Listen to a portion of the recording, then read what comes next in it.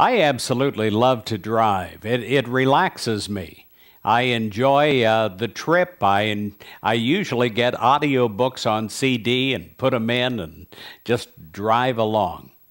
And the only time that I've ever had where it didn't relax me, I remember it vividly.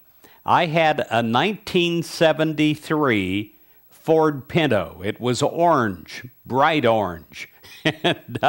And I'm driving along, I'm driving to Florida, and I mean that whole car is vibrating. It's vibrating so much I couldn't even hold the wheel at highway speed anyway. I was, I believe, in Georgia, and I saw this sign along the highway, get your front end alignment. Well, I didn't think much would help that car at that point, but I went in and I got everything balanced and aligned. I was amazed. It was a new car. Well, that is a car, and if you've ever had wheels out of balance, you know what I'm talking about.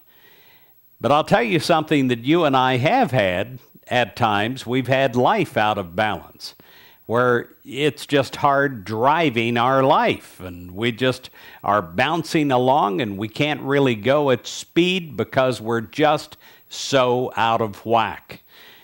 And that's the time that we need to get a higher help.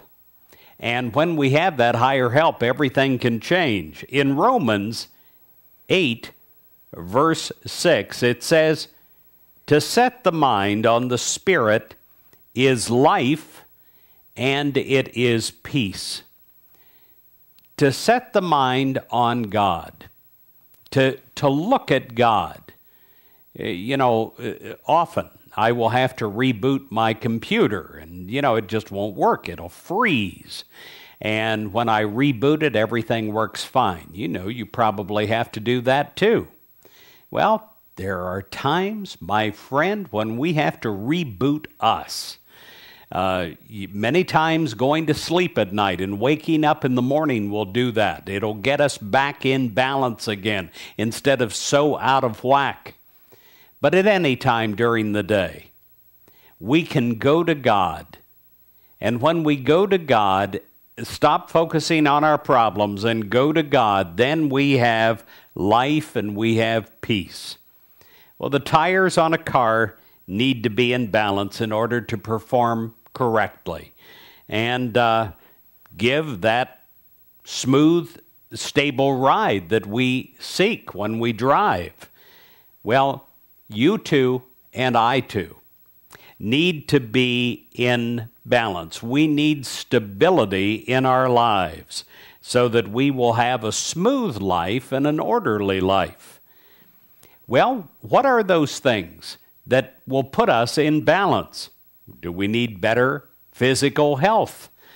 Well, a balance of healthy foods and exercise, it's a good start toward health and greater vitality. I often say you need a balance of play and work. Play hard and work hard. Do you need a better relationship? Are you having a rocky time in some of your relationships that you have? Well, you may have had many problems in the past, but when you have a new balance of God action, of giving and receiving, of listening and understanding, it goes a long way in establishing a wonderful, harmonious relationship. Are you seeking peace and contentment? Of course you are. We all are seeking that. Well, above all else, God's love and God's wisdom will create that balance, that stability that will get you through any day and any night. God creates a divine balance in our lives, and God creates a stability that will keep us poised and will keep us secure. So if you're all shaky driving down your road, your path, I invite you to try God, and you'll find that you have a new stability, a new smoothness, a new calm. God bless your day with balance.